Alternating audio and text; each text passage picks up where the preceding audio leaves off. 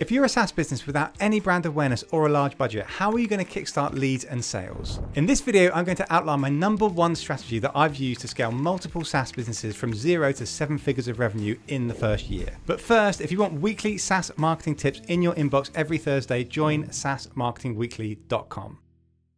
SaaS startups really struggle at the beginning of their journey because they've got no social media followers, no email newsletters, no customers, no word of mouth, and no budget. So how do they get leads? The way to do that is to piggyback. Piggybacking is when you find an individual or a company that already has that audience that you want, and you want to piggyback off of their network. So rather than spending months of time and thousands of budget trying to build that audience yourself, you can simply piggyback off someone else's audience that has done it before. So you want to create a campaign that you can co-promote with somebody else. Co-hosting a webinar is a classic, or there's a podcast. You can even co-release an ebook or host an event together. Then you want to find the right partner to promote it with. Now, finding the right partner is absolutely critical if this is going to work. You can't just pick anyone that's got a good following. You need to have the right type of person. I recommend you follow these 4 principles when looking for that partner. First of all, they've got to be within your niche or targeting the same audience. Now, obviously this cannot be a competitor because they're not going to want to co-host with you. So typically it's going to be another company that is also targeting the same audience that you're targeting, but they're offering a different service. Or it could be an influencer in the space. Second, you want to make sure that they've got a good following on social media. If you're a B2B SaaS brand, it's obviously going to be LinkedIn. So simply go onto their profile page, see how many followers that they've got. Also see how many followers the company page has got. If they've got a decent number, well into the thousands or tens of thousands, they're probably a good candidate for you. Third, you want to make sure they've got a decent email newsletter subscriber count. You're probably not going to find this online, so you're going to have to ask them or kind of take a guess to see if they've got an active newsletter or not. Fourth and finally, you want to make sure that they're willing to co-promote this event with you. You don't just want to do a podcast or a webinar and they're just going to rock up and do the thing and then leave. You want to make sure that they are willing to promote this event to their audience as well. You're only going to find that out by asking them and getting a feel for them. So now that you've got that criteria of the perfect partner that you want to find, you now have to go out and find them. I recommend these areas where you can find your perfect partner. First of all, I would look at your previous company, whether it's your previous boss or an employee that you really respected. Presumably you came from a similar industry, that's where you learnt the trade. So there must be somebody in there that's got great expertise. Second is your partners or your suppliers. You've likely got some kind of partner or supplier that's got a big audience, so check those out. Third would be your friends. You might be surprised there's somebody that you know that's a friend that works within the industry, or maybe there's a friend of a friend. So don't be shy to reach out to your friends and say, hey, I'm looking for a partner. Does anybody know someone that works within this industry that's well known?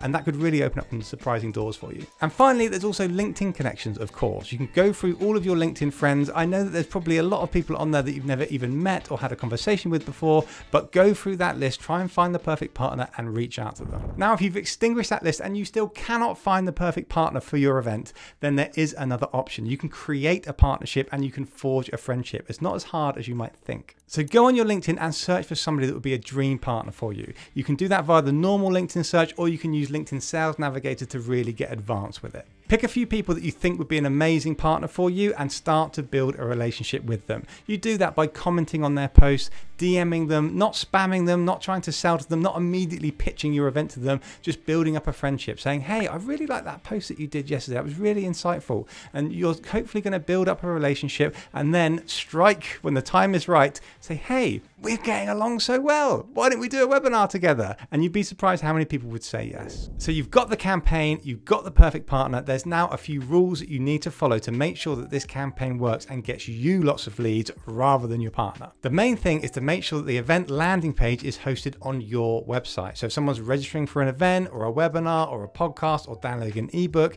it's got to be on your website. So it's your form, meaning that all the leads go into your CRM as opposed to your partner. It's also absolutely critical that your partner is promoting this event to their followers. Otherwise, it's completely pointless and it's only going to go to your followers and you haven't got many of them. So it's really, really important that your partner is going to promote it on their social media for their personal brand and their company page. Also, their email newsletter. You might even convince them to put a bit of ad budget into it as well. They could even be encouraged to add a pop-up onto their website, maybe even a banner on their blog articles. Try to push it as far and as wide as possible from your partner without being too cheeky. free. A tip is to make it as easy as possible for your partner to do this. You don't want to contact your partner and say, hey, I want you to write an email newsletter, I want you to design some social media posts, I want you to build a pop-up on your website. It's just too much work. They're probably going to get a bit annoyed and they're probably just not going to do it. They might say yes, but they won't.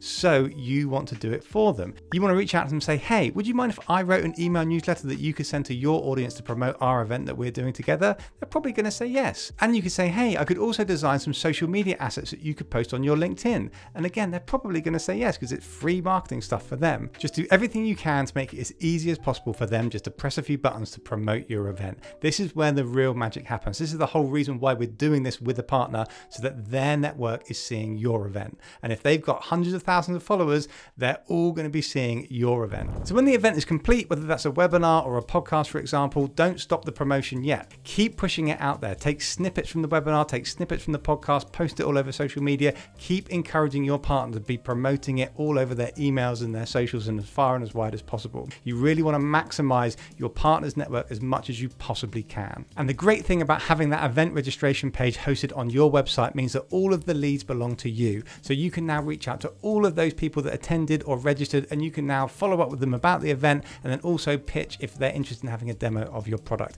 So it's a really, really, really powerful way of going from no brand awareness, no budget, to suddenly having hundreds of thousands of people seeing your brand and potentially getting thousands of leads. So that is the #1 way to get leads for your business if you're starting from nothing. So I hope you liked that strategic SaaS marketing tip. If you want more in your inbox for free every Thursday morning, subscribe to my newsletter, saasmarketingweekly.com.